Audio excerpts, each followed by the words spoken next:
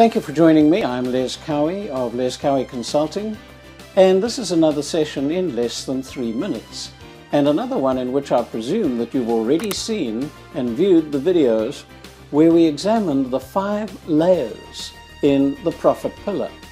If you've not yet done that, then I sure would recommend that you go to lescowieconsulting.com and view those videos. Of course, what I'm going to say next applies to what we've said there.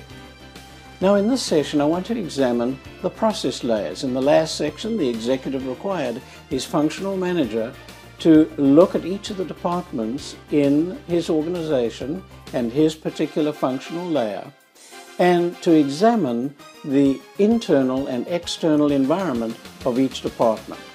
That is, so that in this section the executive then could chart the process flow within each department. Now, the process flow is the sequence of what happens in that department.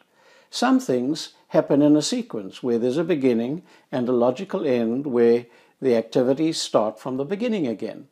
Other things happen in parallel. Some things start along the way.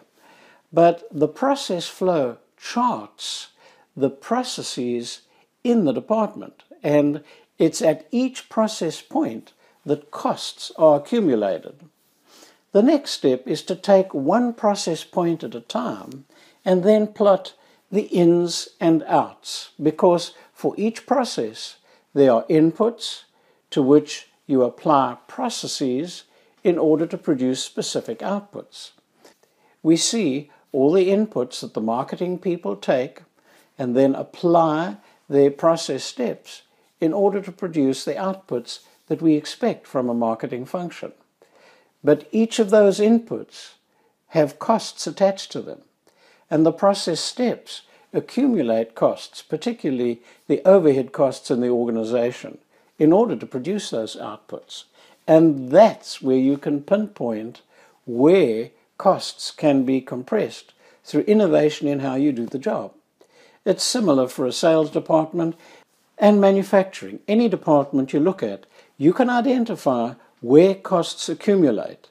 And that is where you can say, what are the costs? What can we change? Either by reducing the cost of the element or by changing the way the job is done. So, do the preparation, because when it comes to the creative meeting, your team needs to understand the costs in your function.